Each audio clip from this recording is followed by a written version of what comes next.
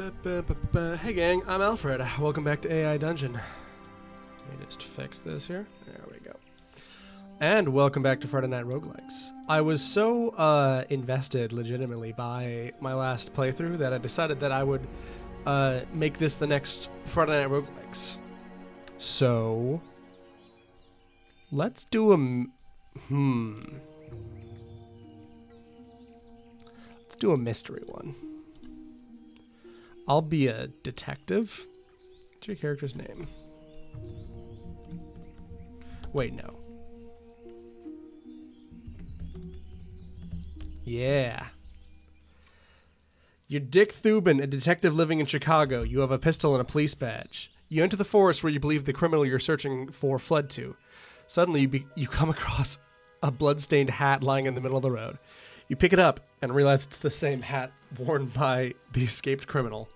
You also find a note with a hat. Read note. You read the note. Dear detective, this is where I leave the scene. I've done some terrible things in my lifetime, but none worse than I'm about to do. I'm gonna kill your partner. I'm sure you have a good reason for keeping it quiet, but the man doesn't deserve the truth. He's gotten old and lazy, and his mind has started to wane. I'm giving him quick death that'll boost his spirits and ensure his cooperation with the law in the future. I plan to escape to Mexico. You can't do anything to stop me, and you certainly won't find my body. If you're a real detective, you'll go after me anyway, I guess.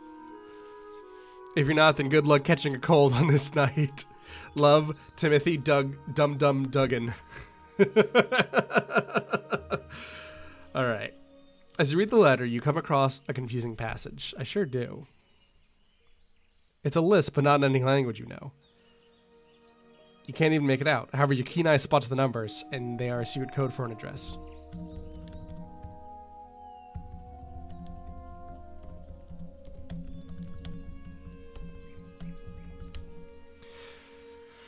Okay. The address on the secret note is a cabin in the middle of the woods. You have no idea how you know this, or if it's even still the right address. You have to try. Maybe there's a clue, or you're just hoping, but you have to go to the address. You have to see what's there. You leave the road and head through the woods. About 15 minutes of walking, you reach the destination. There's no car at the cabin, though there are a few trees surrounding it.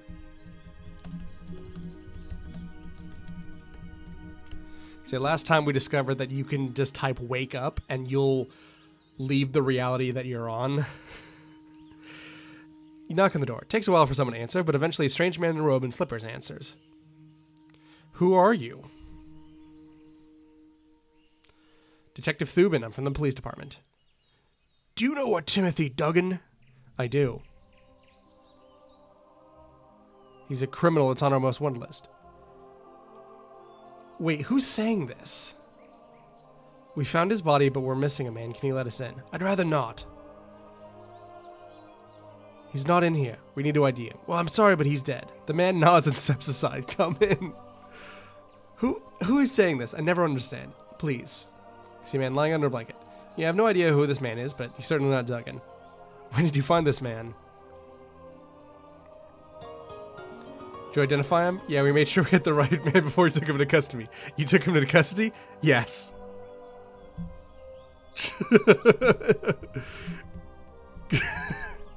Wait, no.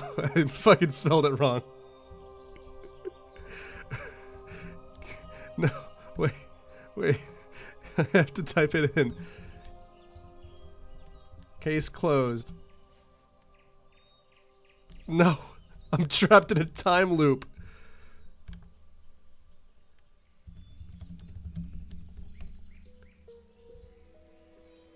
You leave the cabin and look around. You walk back to your car and drive away. Turn home. You wonder what this all means. You have no idea if you'll be believed, but you feel like you have to report what happened.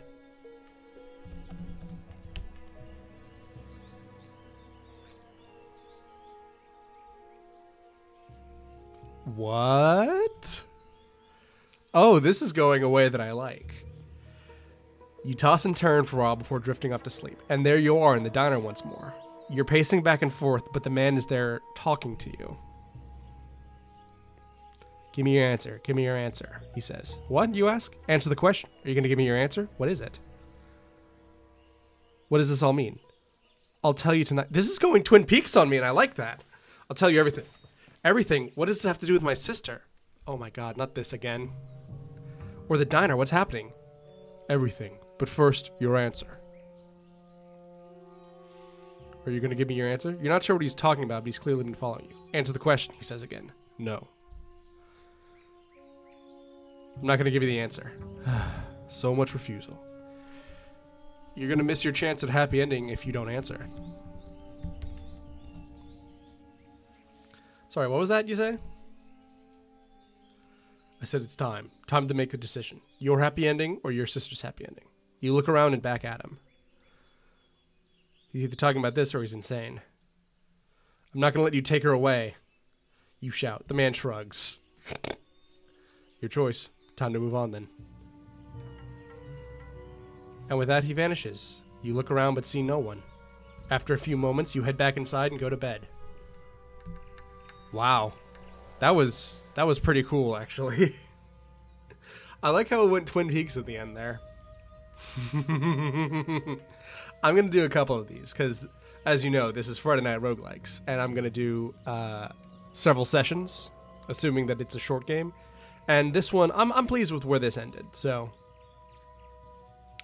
yeah, I'll go get some water and then we'll come right back.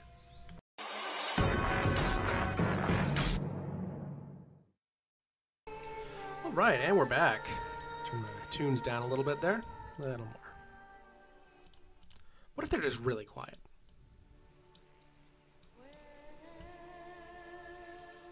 I'm always never sure on how to balance stuff. All right, let's do apocalyptic. Courier, huh? I'll be a survivor.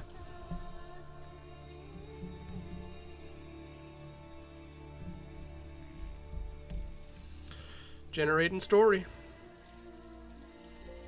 You are Rickon. Survivor trying to survive in a post-apocalyptic world by scavenging among the ruins of what's left. You have a backpack and a canteen. You haven't eaten in 2 days, so you're desperately searching for food. You enter a rundown building, and as you do, you hear a chain reaction of clangs and thuds. You see a man in a workman's clogs and an old army jacket climbing up a ladder with a hammer in his hand.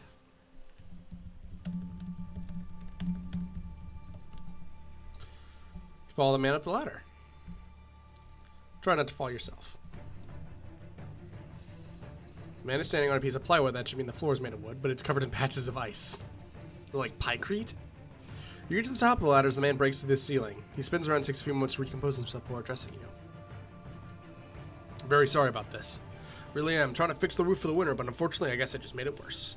It's very sorry about this. What do you mean? I'm very sorry about this.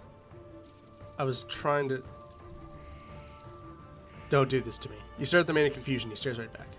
Yes, it is very sorry about this. It won't happen again, I promise. What the hell is this? What are you? I'm entered into a time loop again. You back away from the man slowly, still not knowing what he is.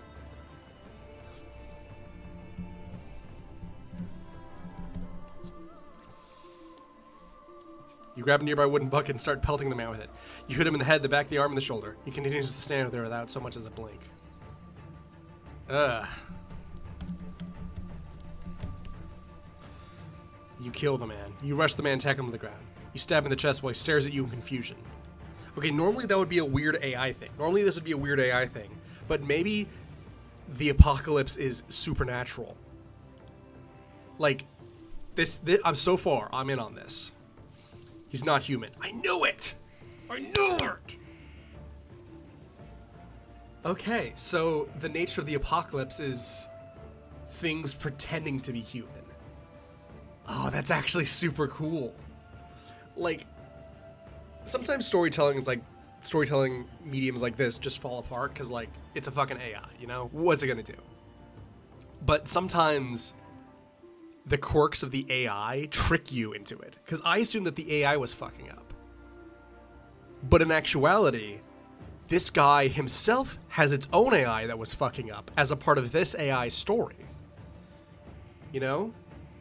And that was a part of it because he's explicitly not human.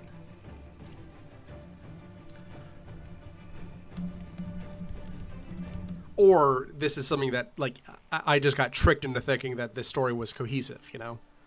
Which is really what all stories are, but it's more obvious with AI Dungeon. Let's go leave to go look for some shelter, because it's snowing. Use the flintlock on your revolver to start a fire and cook up a meal of rations. Oh. Why did I have a quest to find food if I had food with me? Also, I don't know if the flintlock... What time period is this? Like, I guess it's like steampunk western, because revolvers don't have flintlocks. A flintlock pistol and a revolver are two different kinds of guns. To have both of them be the same thing is weird.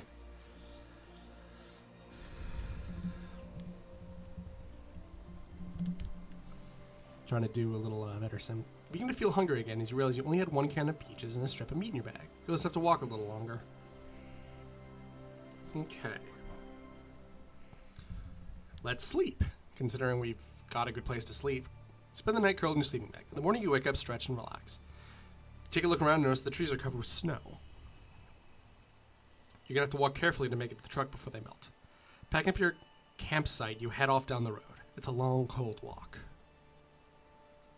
The snow is melting and the temperature rose, but the wind still feels like knives cutting through your jacket. This is a new road to you, so you keep moving until you see a sign to a town ahead. Looking at the map, you see it's a few miles down the road. Might be able to hitch a ride there. As you walk, you start to see other people on the road. A family stops and the father turns back. He walks back to the car on the side of the road and throws his hands up before getting in and driving off. Car stops. Can I just say... Get in car. You get in the car and shut the door behind you. The woman smiles at you. Thanks so much for getting out of the way, she says, as if you've saved her life. Oh god, did I just get in a car with one of them? You notice she's African American, her hair tied in a bun, her eyes staring at you. Where are you headed, she asks. El Monrexico. Is that a real place?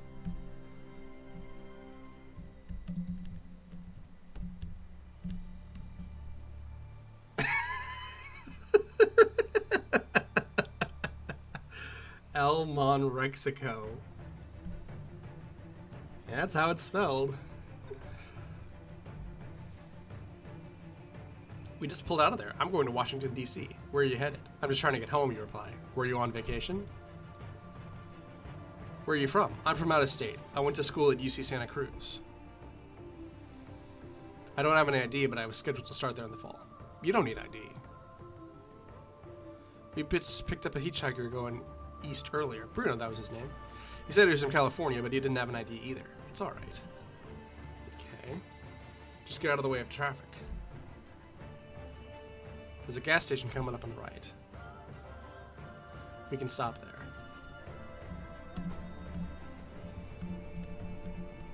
This is a rather cozy catastrophe. See a sign for a gas station and pull over. Get out of the car and look around as the girl climbs in the car again. You can pet Duke. He's a Vizsla. What? Like, pre-Vizsla? Oh, wow. It's a real dog. Huh. Wow. Vizsla. See, I thought they were talking about the Star Wars character. Oh, fuck. Okay, cool.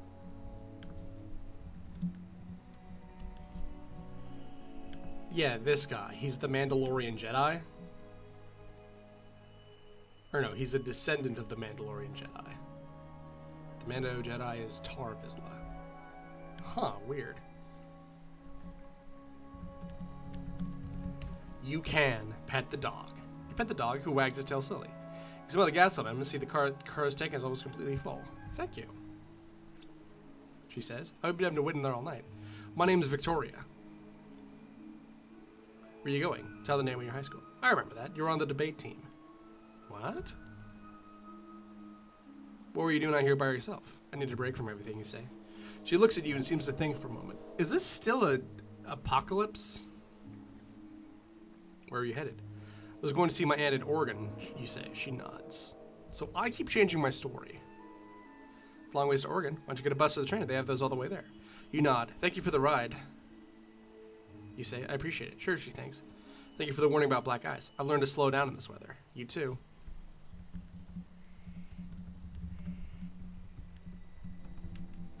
Get on a train to Oregon. Wait on a quiet platform until the train comes. After getting on, you find an empty seat and sit down to ride the long distance. You're not sitting by the door because, as it turns out, many other people want to sit there, so you have to move. After a long ride in silence, you arrive at your destination.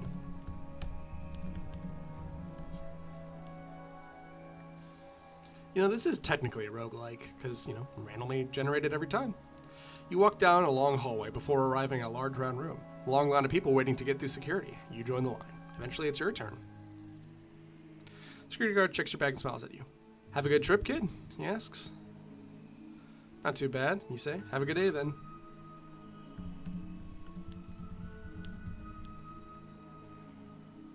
As you pull into town, you notice there's a parking lot outside of City Hall. You could park your car there and save some time by skipping the walk to the City Hall. Is my grandmother a councilwoman?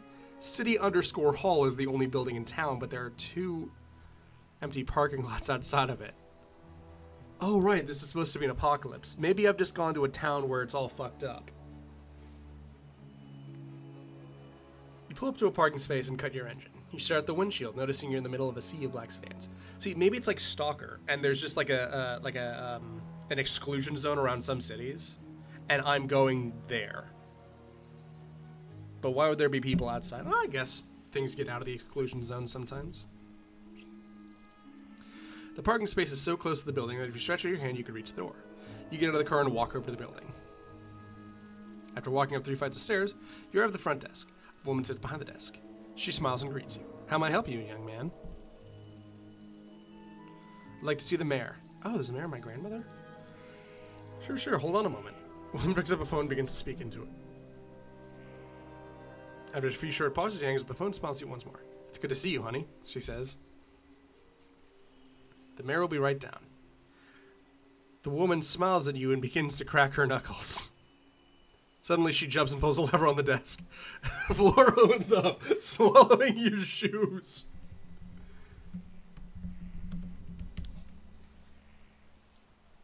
You dive out of the chair and roll onto the cold, polished floor. You stand up, begin springing from the trap, running as fast as you can.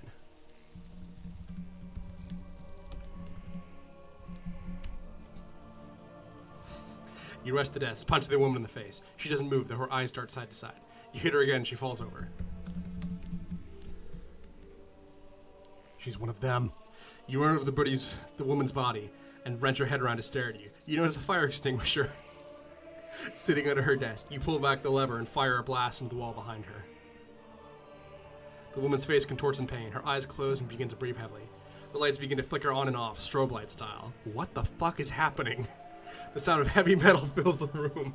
A second later, you hear a beeping sound. Suddenly, the woman's eyes snap open. She stands up. She stares at you and smiles. Good to see you too, honey, she says. And then she just leaves. Uh-huh.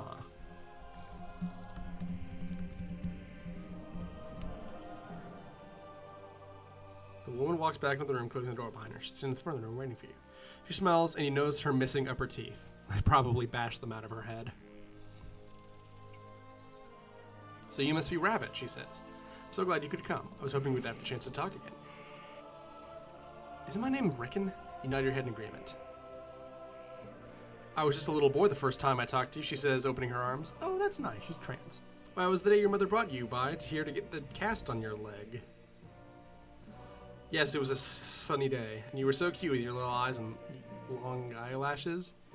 You made me want to keep you for myself. Okay, let's see if this works. You know when you're playing D&D and you're like, can I pull out my gun? And the DM isn't paying attention, and they're like, yeah, sure, you can have a gun. Wait a second. This is Dark Sun. You know?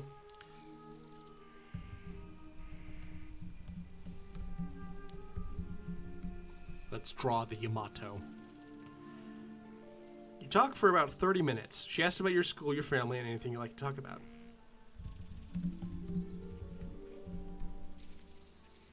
Draw the Yamato. It's a beautiful evening. Why don't you stay for the evening? There's a movie on I'd love to see. You don't have to do. Why do I have a stammer? I have school in the morning. If you're nice, I might let you watch it with me. You nod your head eagerly. Am I gonna get arad?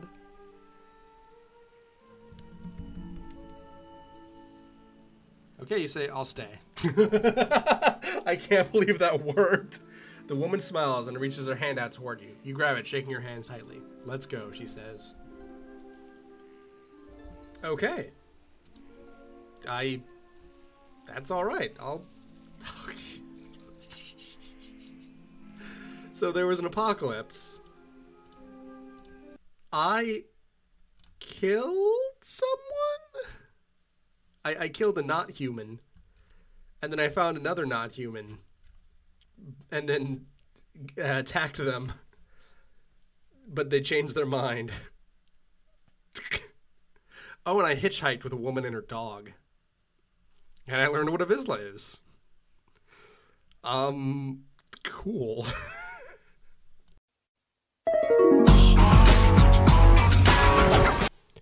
Hey, we're back. And by back, I mean hi.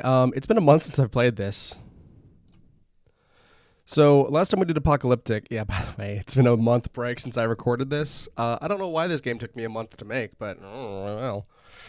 We did Apocalyptic last time. Zombie seems kind of the same, so let's do Cyberpunk. You can be Cyborg, or Punk, or Cop, or Android. A lot of the... Anyway.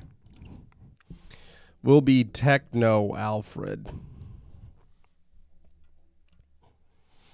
I'm not going to use camel case on that because that's stupid. You're Techno Alfred, a cyborg living in the futuristic city of Zale. You have a bionic arm and a hollow band. Interesting. This is not working right. One moment. All right. Much better. Sorry about that. Cyborg city, living in the city of Zale. Walking down the dark city streets when neon lights flash brightly above you. You pass an alley, you see a man lying in it, bleeding from the head. You probably would have walked right by him, but you've learned not to operate on pure instinct alone. You have a knack for noticing and remembering small details.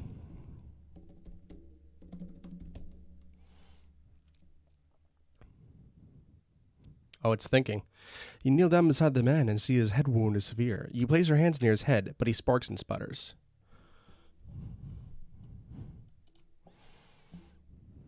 It's really getting stuck on me here.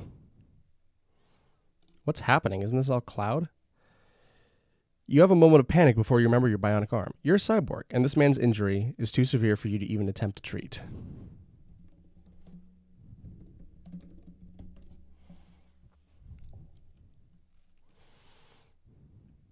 You sit in your bed, staring at the flashing hologram of the city of Zale in front of you. You're laying in bed, a pair of dark blue boxes hugging your body. Ooh.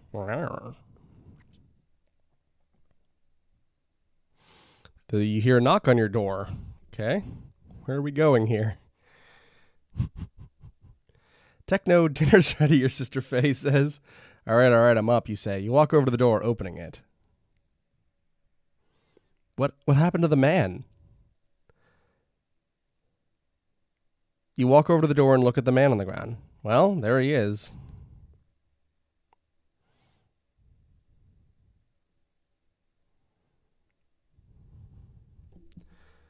What? Write a short second-person summary of the story so far. This one's not working well. I'm not going to do that. You sigh, shaking your head before walking to the kitchen. You sit down at the table to eat. Uh-huh. I just want to see where this goes. After finishing your food, you place your dishes in the sink. Faye, I'm going to bed. Okay, do you want a glass of wine first? Sure.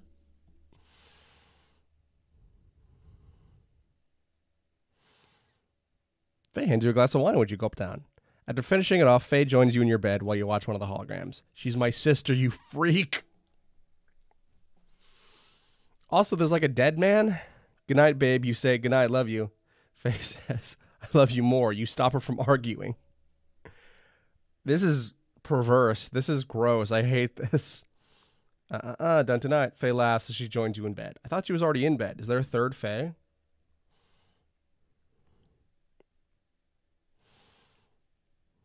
Look at that, you say. He stared at it for a moment before turning over and going to sleep.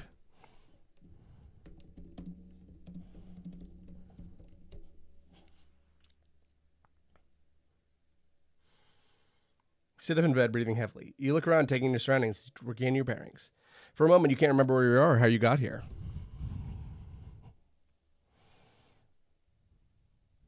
You panic for a moment before you remember. You're home with your sister in your bed. You sigh in relief, but then you hear your door squeak as someone pushes it open. Is it the man? Hello? You stutter, terrified. There is silence for a moment before an obvious figure appears in the doorway pushing a vending machine. Hello? The figure steps into the room staring at you. It stares at you for a while before it begins to sleep. So this is where you slept after coming back from your trip, huh? Not great. Who the hell are you? You ask, standing up. My name is Gene, but you can call me whatever you want. Thanks for the recording. I know I'm not putting in a lot of commands here, but you can also call me Tarby, or you could just not call me at all if that's the sort of person you want to be. What do you want? Yeah. Nothing much, just chatting and watching the kid here eat his way through a whole pack of cookies. What is happening? What in the holy hell is going on? Your gut sinks as you realize the figure standing in the doorway is a ghost. You stand up, preparing yourself for whatever horrors may come. So it's your story then, Tarby asks.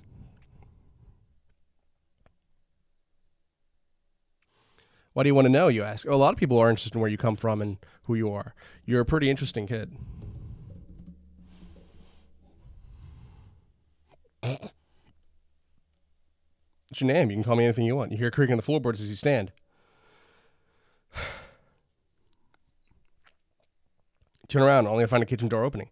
There's a ghost in here, you yell, running over and finding the door closing on its own. Wasn't this supposed to be cyberpunk? There's no one in there. You shiver in terror and shut the window before facing the ghost again. Alright, I know who you really are. You're the cleaner who takes the corpses from the hospital to funeral parlors. That's why you're so interested in me. What? Tarby says in excitement. Correct, you answer. Wait, Tarby was the one who was interested. You're actually correct. I am a cleaner. This is really dumb.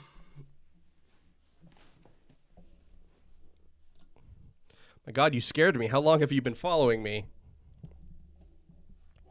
This might be the dumbest one yet.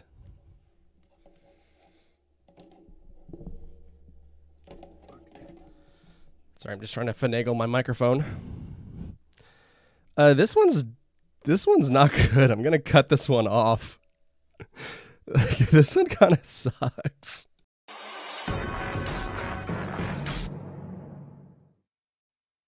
All right. All right, and we're back. So because I took so long to record it, we now have Halloween here available. So let's do one of those, and then I don't know, I'll probably cut it off. Oh my God, it was a dark and stormy night. So that's a reference to this old novel,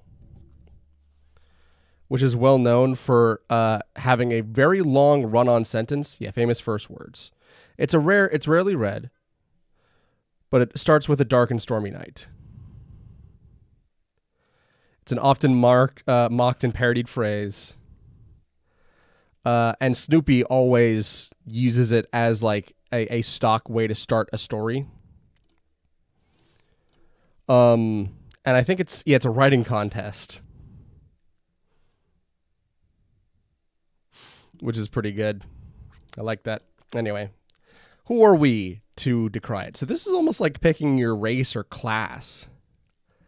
Okay. It was a dark and stormy night, and all through the house not a creature was stirring, not even the Demogorgon.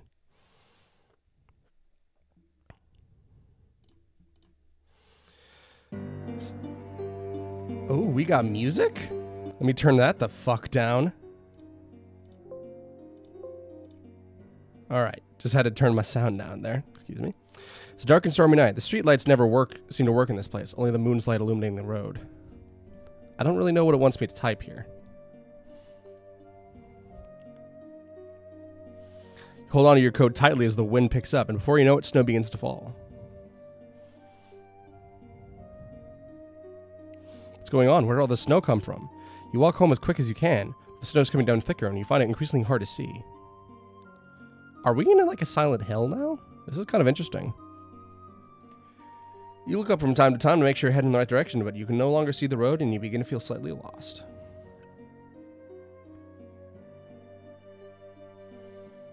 I've always liked, don't worry, little lost lamb, someone will come along and save you. Okay, this has now gotten cool. I've always liked doing spooky stuff in November. Because, like, November is a month with really just Thanksgiving and Black Friday in it. And, like, I don't shop on Black Friday, and I don't care too much about Thanksgiving. So I've always liked November as the runoff month for, you know, spooky stuff. The voice in the back of your mind startles you, nearly causing you to fall down. That's neat AF, if I do say so. You look around, trying to see if anyone else is around, but the darkness is complete. As you're about to call for help, you notice something in the distance.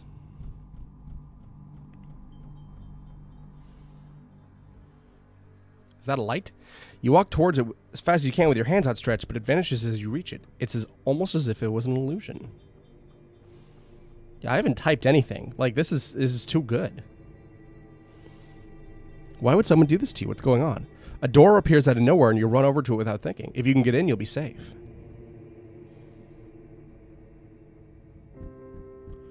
And then it just disappears again. You're starting to feel very sleepy. You feel yourself losing consciousness and never wake up. Hopefully the moral of this story is to stay away from strangers. Well, that was stupid. The weird, chaotic nature of AI dungeon stories actually kind of works with horror to an extent. Because yeah, you have it gives a very dreamlike reality to it. You know, it's weird, it's chaotic, and it doesn't make a lot of sense.